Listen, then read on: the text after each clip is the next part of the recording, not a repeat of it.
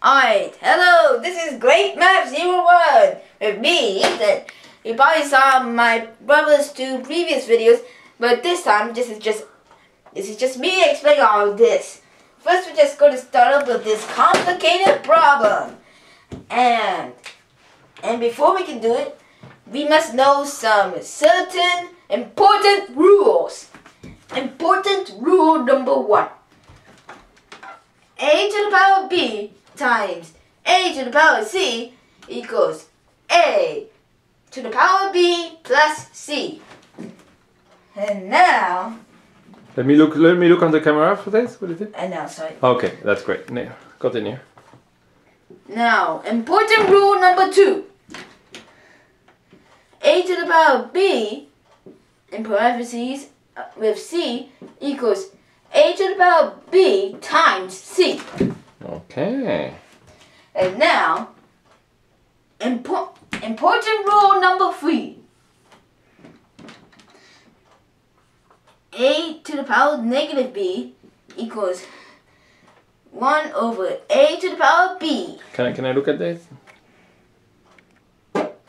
Okay. Sorry about this. Okay. Now, anyways, let's just get started on this. What is A on B? Give me an example of A on B.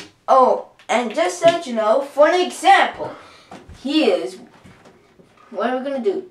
2 is going to represent A. 1 is going to represent B. Okay, so A and B are integer, Ethan? And C...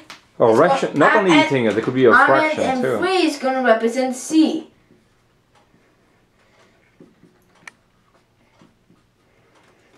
Oh, okay, that's great. Okay, thank you. Can you? What do you want to show? What should we do now? All right. Okay. Now that I show you the rules, let's just get started on this problem. Okay, that's fantastic. Okay, let's show it.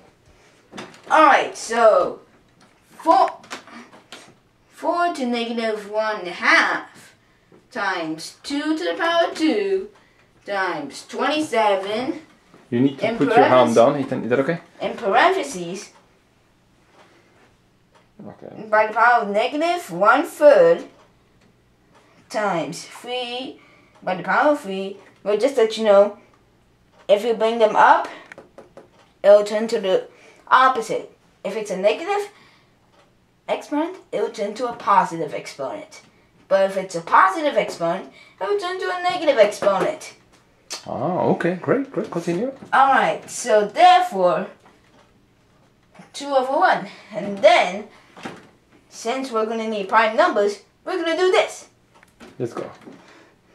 2 to the power of 2 times negative 1/2 times 2 to the power of 2 times 3 by the power of 3 parentheses negative 1/3 times 3 by the power of 3 times 2 to the by the power of 1. And then here's the results. 2 by the power of negative 1 times 2 by the power of 2 times 3 by the power of negative 1, since you know the second rule, remember? Alright, then 3 by the power of 3 and 2 by the power of 1. And then up next, we must group all the prime numbers together. So therefore, it's going to have to be this.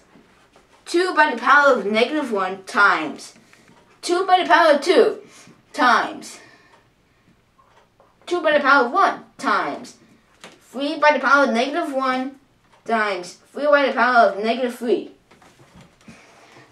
And now, as you all remember about the first rule, but here's a little information. If you add from a negative number, you're subtracting from the positive number.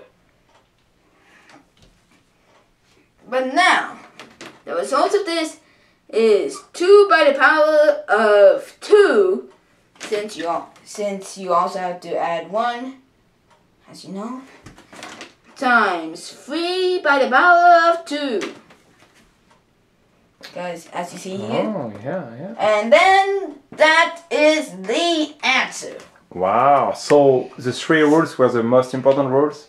Yep. So they were so important, this whole thing, that for problems like this, you will need it. Okay, so you did a chapter on fraction on exponent. Is that correct? Of course I did. Show me an exponent quickly with your finger. What is an exponent? Well, Show me.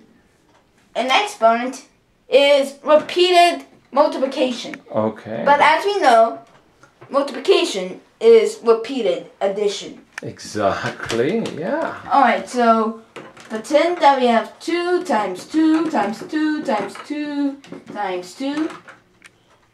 Okay. It equals to 2 by the power of 5. Okay, I see. Okay, well, good job for the first session, Ethan. Say goodbye and see you next time. Alright, well, anyways, that's all, folks. Now,